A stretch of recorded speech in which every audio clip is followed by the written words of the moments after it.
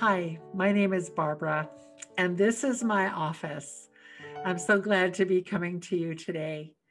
And we're going to be sharing a lot from the Word of God and enlarging our faith because there's so much that God wants to do for His church and through His church, through His people, the bride of Christ. God has invested His whole self in us. And He has a plan for us that's more than just about us having a good life or getting along or even just being invested in our own spirituality. And that's it. God has a bigger plan than that, and you're in it. A lot of times when I start talking with people, they assume a lot of things about me. So today I'm going to tell you a little bit about myself before we start diving into some of the beautiful teachings of our faith. We want to be disciples. We want to be disciples for Christ. We want to be missionary disciples. We want to live up to a baptismal promise of prophet, priest, and king. So we're going to learn about that. But first of all, in sharing with you a little bit about myself, um, I was not raised in a Christian home. I did not go to church as a child. I didn't learn the Word of God or the Bible as a child. In fact, I joke around that I was basically 10th generation heathen. We didn't go to church on Easter or Christmas, so we weren't even Christers. And as far as I knew, I had never stepped foot in a church that I could remember. Now, my earliest memories, in fact, my husband just last night was asking me what my earliest memories were. And my earliest memories go way back. And one of my earliest memories is of being whipped. I grew up getting whipped a lot. My dad had some anger issues at that time in his life. And we were the recipients of that anger. And I can just remember getting whipped and tossed in my bedroom really, really young. And I would look out the window and there would be someone literally in the sky that would comfort me. When I got a little older, I thought, well, I had an imaginary friend, but he was always there to comfort me. He was always there for me when I was crying, when I was weeping, when I was sobbing, when I was confused, when I was afraid of my parents, afraid of my house, afraid of being alone, afraid of going to the dinner table. Um, that friend in the sky was there for me, and he took care of me. When I was a little older, when I was 12, my mother left. She left me and my brothers, and I got along the best I could. Much later, as a student, as a young person, I had a bunch of friends. We were partiers. We were a wreck. We were a mess. I was acting out. I was looking for love in all the wrong places, like all the songs say. I was just a mess in my life, and I was hanging around people that were a mess in their life too. And something wonderful happened. Down the street from my school were some little old ladies that knew how to pray. And those little old ladies started praying for me and my friends. And one day, my friends upped and went to church. And I knew these kids. These kids like to party. These kids were into everything. This was the late 70s. Everything that was going on, they were in it. And my friends came home and they're talking about Jesus. And I thought, oh my gosh, what have they gotten into now? And they're just Jesus this and Jesus that. And I watched them to see, you know, let's see how long you can keep this act going.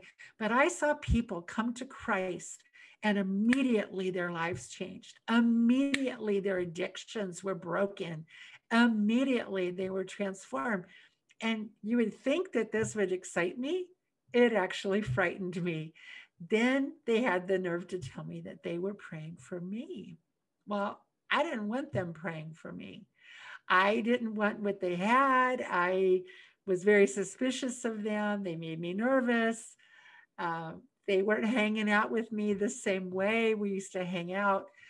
I I did not have a great reaction to all of this. And one night I found myself very upset at my friends, and I found myself going to meet my friends at this church that they kept inviting me to. Now, there was something going on called the charismatic renewal. I didn't know what that was. Up to that point, Jesus to me was a swear word. I didn't know how to go to church. I didn't know how to act. I didn't know how to be. I wasn't sure what they even really believed.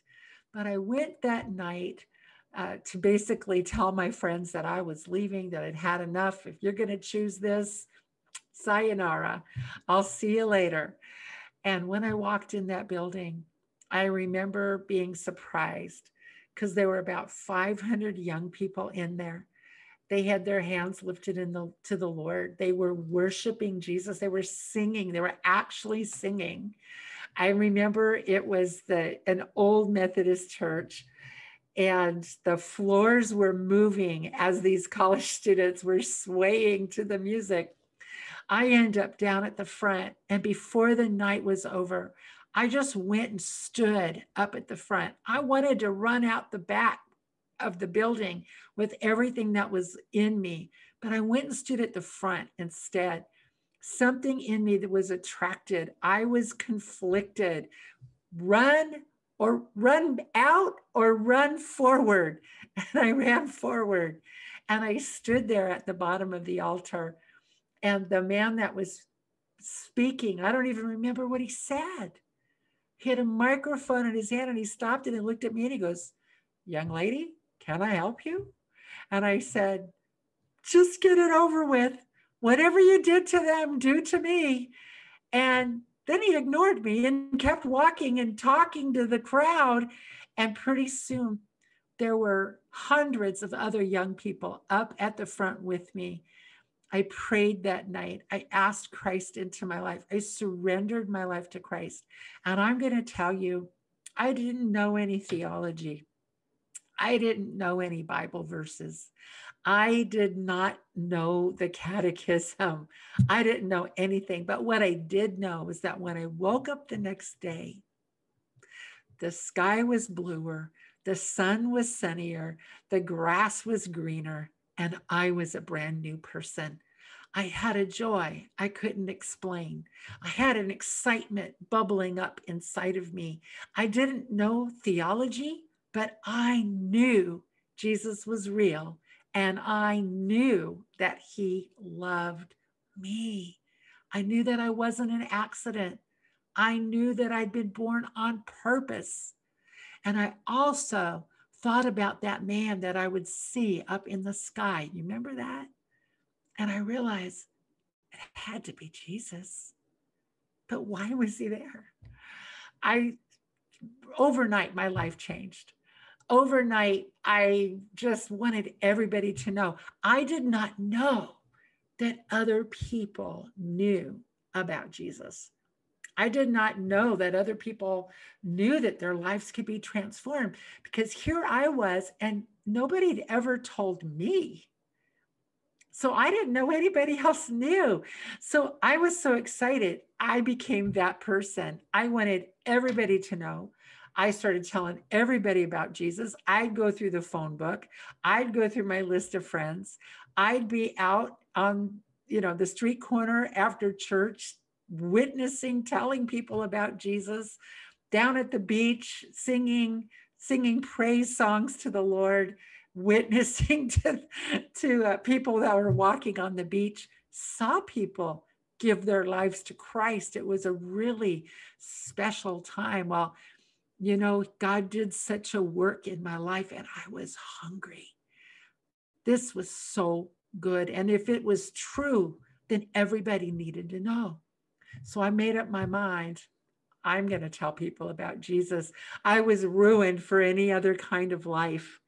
And to make a long story short, I decided to become a missionary, a Protestant evangelical missionary to tell the world about Jesus Christ.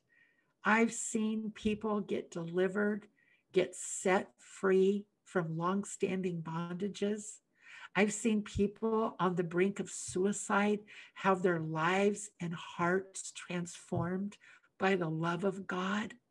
I've seen people that were inexplicably, they were in the middle of beginning the steps to end their lives. And in the middle of it, there'd be a knock on the door, or their phone would ring, or something would happen to stop them. And then somebody would tell them about Christ, and they realized that God had sent someone to them just in the nick of time. I saw people come off of drugs. I saw people that were very promiscuous overnight turn into brand new people. I saw people come down off drugs with no side effects, because nothing is impossible with our God. I saw people get emotional healing for things that had happened to them that had traumatized them. I started getting healing for things that had hurt me and traumatized me. Well, while I was training to be a missionary, I was going to go to third world nations, and I was going to tell the world about Jesus Christ. So I'm preparing myself. And I remember very clearly, one of the things I did was I took a course on how to win a Catholic, or how to lead Catholics to Christ. I know it sounds crazy, right? But that's what I did. And I took that course, and I actually got a certificate for it.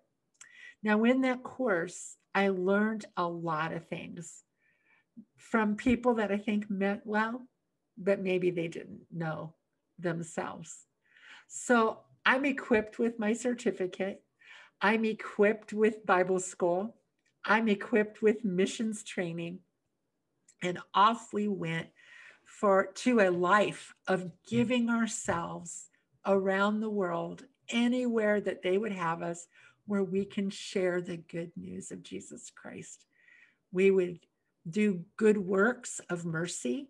We'd help out at orphanages and hospitals and clinics. We'd help feed people. We'd help finance wells for villages that didn't have water. And we would preach the good news of Jesus Christ. It's the eternal soul that needs to be healed.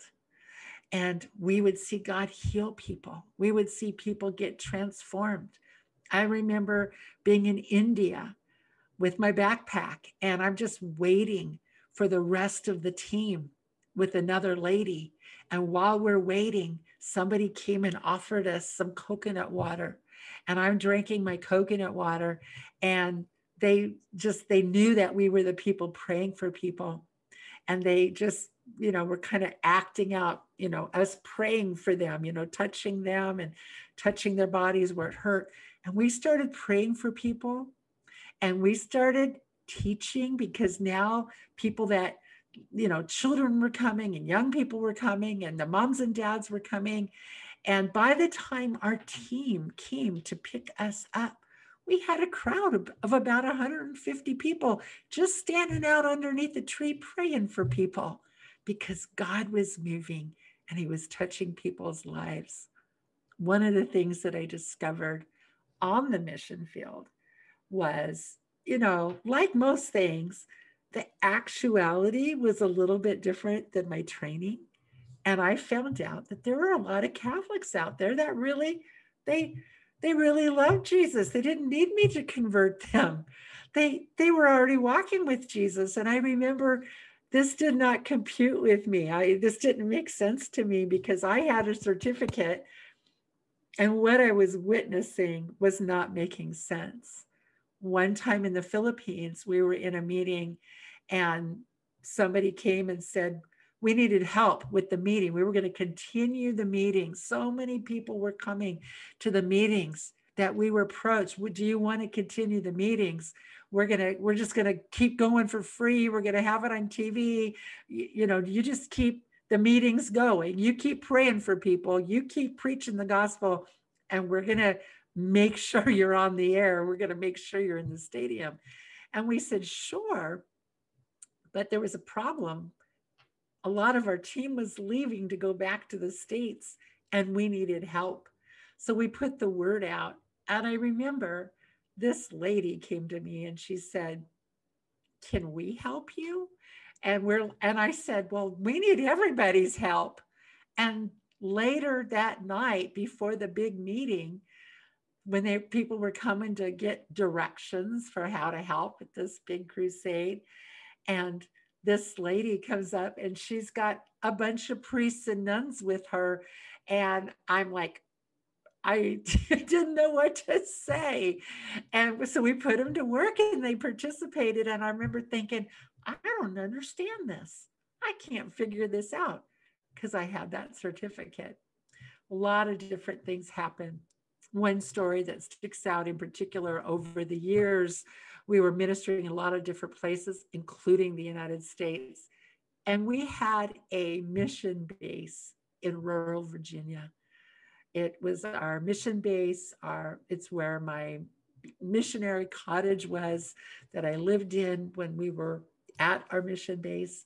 And we had a visitor. We had a lot of visitors, actually.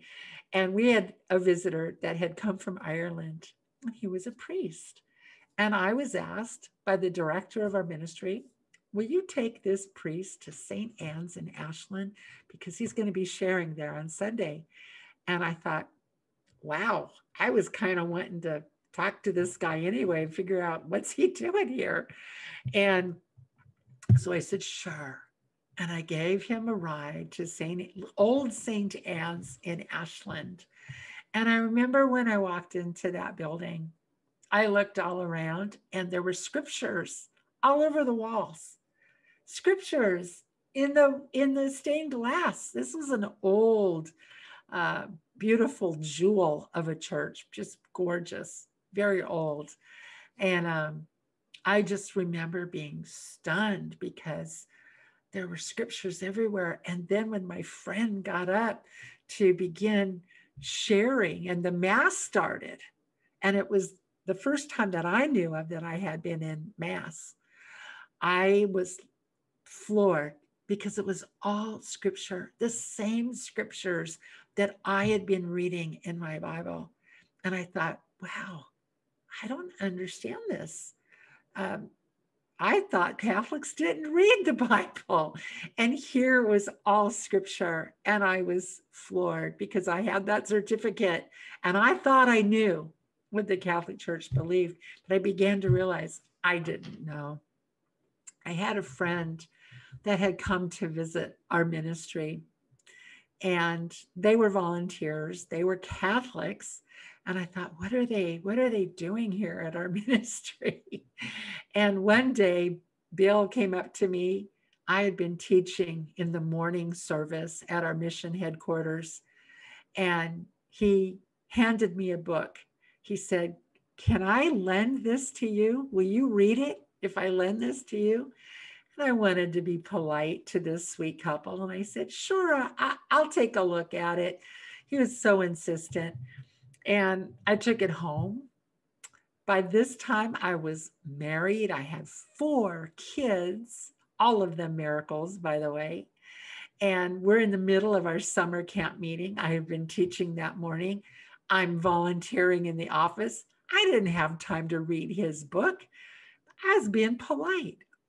And so I put that book down in my missionary cottage. And later, Bill came up to me. He said, "Are you done with my book yet?" And I said, "I'll get that to you tomorrow." And I went home that day and I felt bad in my heart. I thought, Lord, I didn't even open that book. I should at least take a look at it before I give it back to him. And so I began to just go through the first pages and read a little bit. And it was, wow, that's really good. And I read a little bit more. Wow, that's really good. And I read a little bit more. Wow, this is really great. I read this whole book all through the night because I knew I had to give it back to my friend the next day. And I went up to my friend and I handed him this book to give him his book back. And I said, "You got any more of these books?" I had been reading what I later found out was one of the doctors of the Catholic Church. I didn't even know what that meant. I didn't know what it meant. What does that mean? The doctors of the church. I had never heard of this person. And we thought we were cutting edge. We were a prophetic evangelical ministry, worshiping Jesus, worshiping God, soaked in the scriptures, soaked in fasting and prayer, cutting edge ministry, sending people to give the glory to God through works of mercy and through the preaching of the gospel and through seeing people set free for the glory of God. And when I read that book, I was amazed because that book was talking about a lot of the things we were talking about. But I had a problem because that book was written 500 years ago by a woman who was a nun, and her name was Teresa of Avila, Saint Teresa of Avila.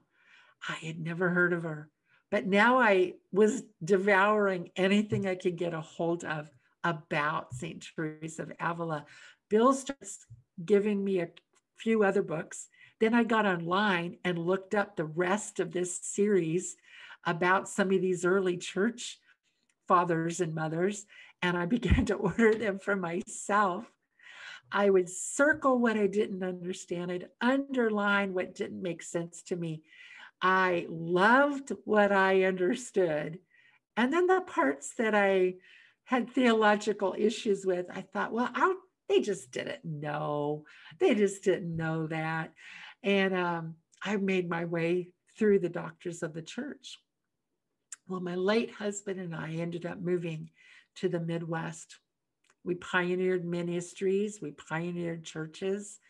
I had a ministry training where we would train people to do short-term missions in other countries. We took people to other countries to do mission work on their vacations. It was wonderful. We had a tent that we took to different Indian reservations all through the Midwest. We were preaching at churches, I was doing conferences, retreats, preaching all over the world on top of this. And I had 4 children. And I'm reading these books about these Catholics during my spare time. And because we ended up in the Midwest, we were no longer with the Woolners. They had gone on to be lay missionaries in Cyprus, the island nation of Cyprus in the Mediterranean, where they still are to this day. And I was curious. I was loving what I was reading. I started visiting Catholic churches and just sitting in the back of cathedrals and basilicas when I'd be traveling. There was just something there that was drawing me that I loved, but I didn't know what it was. In the meantime, we're seeing God heal people.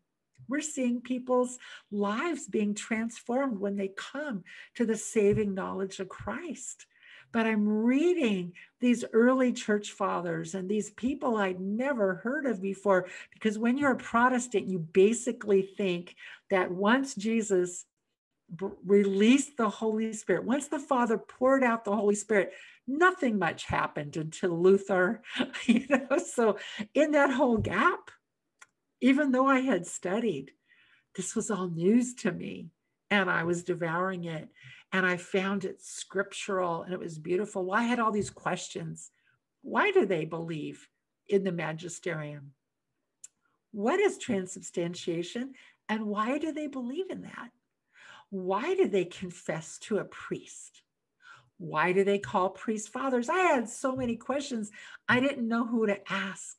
So what do you do in our day and age when you don't know the answers? You Google. So I started Googling for answers, and I stumbled upon something called the Coming Home Network. Now, some of you have heard of that. And when I got to the Coming Home Network, at that time, I was able to, have a handle of a pen name and be able to argue with the house theologians anonymously. And it was really good for me. And then they contacted me and they said, "Are you interested in some literature?" Well, I'm a book lover. I love to read. And so they called me or emailed me and said, "Would you be interested in some books?" I'm like, "Send me some books." Yeah. So I get a book, I get a box full of books. Well, now we're ministering, we have the church, we're missionaries. We're traveling around the world and pastoring the church and taking people to the nations and teaching people how to pray for other people. I am the pastor by day and I'm reading Catholic contraband at night. And this only raised more questions for me. But I began to read some wonderful Howard was one of the people I read.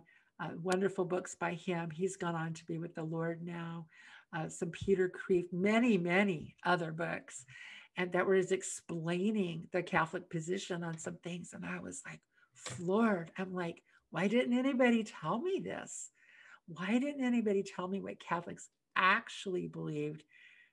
And so I was hearing it from Catholics instead of other people explaining to me who didn't know themselves.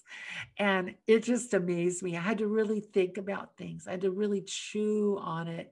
I had to look into the scriptures. I had to look at my own heart. And the Lord just kept drawing me. So my late husband died suddenly, and I ended up moving to the Twin Cities. Now, while I was in the Twin Cities, God was healing my heart after the trauma of a sudden loss of a husband, the parent, the father to my children. There'd been difficulties leading up to that, but his death was just so sudden, and it took a while to recover from that. And God just ministered. He was so merciful and he was so good. And during that time of my recovery, the Lord put me on a sabbatical and I went to go visit my mom. Remember my mom that I mentioned earlier in my story, the one that left? Well, when I came to the Lord, God did such a healing in my life that I was able to forgive my mom, that I was able to be a friend with my mom. And so when I started my sabbatical, my mom called me and told me she'd been diagnosed with fourth stage non-Hodgkin's lymphoma. And because I was on my sabbatical, I had canceled 13 months of meetings. I was able to go and be with my mom while she was being treated back in Washington State. So I'm with my mom in Washington. I've got my stash of books with me, and every moment that I can, I'm reading these books. And I can remember sitting there with my mom one day. She was curious. She's like, "What are you reading?" I was like, I'm not gonna tell my mom that her crazy Pentecostal daughter is now reading the doctors of the church in Catholic theology. So I was like, "Oh, nothing, mom. Oh, nothing. You don't want to know." And she was like, "No, tell me, what are you reading?" And finally, one day, we'd been praying for my mom. We'd been laying hands on her. People around the world were praying for my mom. We were watching I Love Lucy reruns to keep her laughing, to keep the healing endorphins going through her body. And one day she's sitting there and she was a little low and she was afraid. And she asked me again, "What are you reading?" And I said, "Mom, okay, it's Catholic if you really want to know." And I started to share with my mom. I said, "I don't know what it is." I said, "There's something that has drawn me and there's something there. And I just feel this tugging and it doesn't make sense for where I come from, for the church I'm in, for me to be having these thoughts and to be so drawn to the church like this."